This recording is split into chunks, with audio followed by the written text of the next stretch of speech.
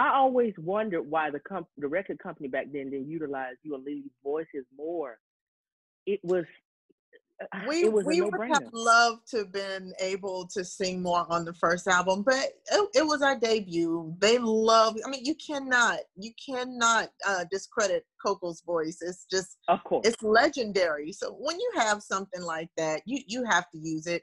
I can never sound like her. My little voice, ooh, yeah, it ain't gonna be like hers, and I don't have nowhere near the range like hers. Now Lelee could get down, but of course, again, we just couldn't compare to her, and that's what the label wanted to hear.